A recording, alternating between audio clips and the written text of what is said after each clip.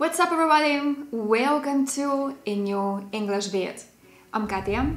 As you may know, I love making videos on synonyms because they are super useful, especially when taking an exam.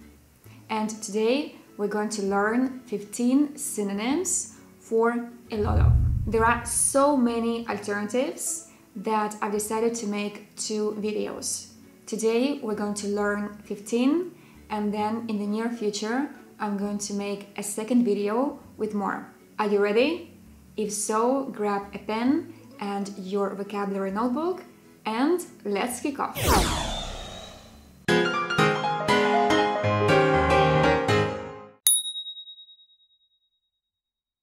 So the first option on my list today is lots of. It's informal and it can be used both with countable and uncountable nouns. And now let's look at 2 examples. The first one, I've got lots of things to do. And one more example, he's got lots of money. The second alternative, a load of or loads of. The same, it's informal and can be used both with countable and uncountable nouns. The first example, I have a lot of free time in summer. And one more example, he has loads of friends. The third possibility, a ton of or tons of. The same, informal, and can be used with both nouns. The first example, the video got a ton of views. And one more example, I don't like to wear tons of makeup. Number 4, we can also say a pile of, or in plural, piles of. And now 2 examples. The first one, I got rid of pile of clothes. And one more example, they received piles of complaints. Number 5, a hoard of, or in plural, hoards of. The first example is just a hoard of junk. And one more example, she baked hoards of cookies. Let's move on to our option number 6, a heap of or heaps of. The first example, there was a heap of coins on the table. And another example, you can stay at my place. I have heaps of room. Number 7, a mess of something or masses of something. The first example, we collected a huge mass of data. The second example, masses of leaves were lying on the ground. Number 8, a bunch of. It's informal and it's used with countable nouns. And now 2 examples. The first one, I've got a bunch of classes today. And one more, I went out with a bunch of friends last night.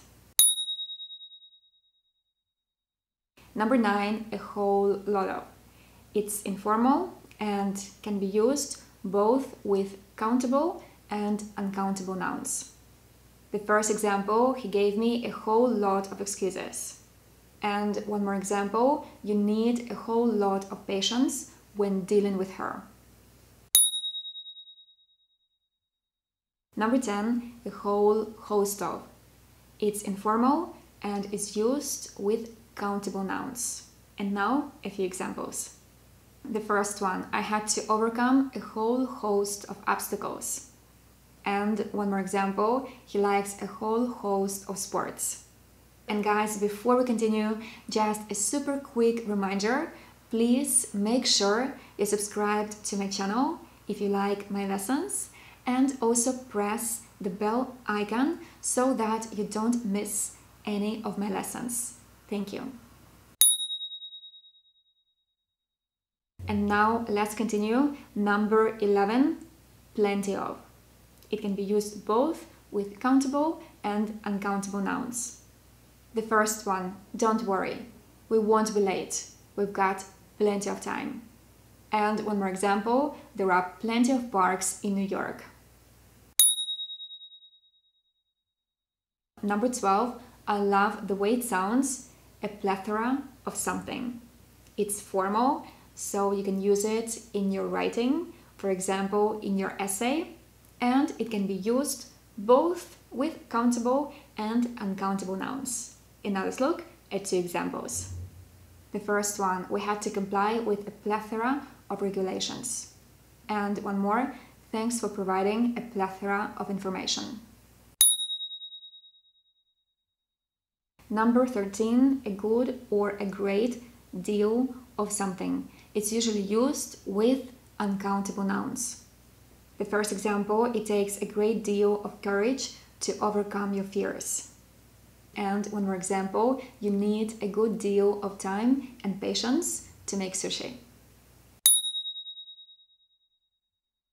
And two more synonyms. Number 14, a large amount of something. It's used with uncountable nouns. The first example, he borrowed a large amount of money. And one more example, you should drink a large amount of water. And last but not least, a large number of. Unlike the previous one, a large amount of, this one is only used with countable nouns. Two examples. The first one, a large number of people attended the concert. And the last example for today, a large number of students failed the exam. So guys, that's it for today. Thank you for having watched this lesson up to the very end. I really hope you enjoyed it and found it useful. And if you did, please let me know in the comments below so that I can make a second video as soon as possible. And of course, if you learned something new, it would be very inspiring and encouraging if you could like this lesson so that more people can find it. And don't forget to subscribe to English Bits and catch me on Instagram where I teach English every day. Thank you for having watched this lesson and see you next Sunday. Ciao for now!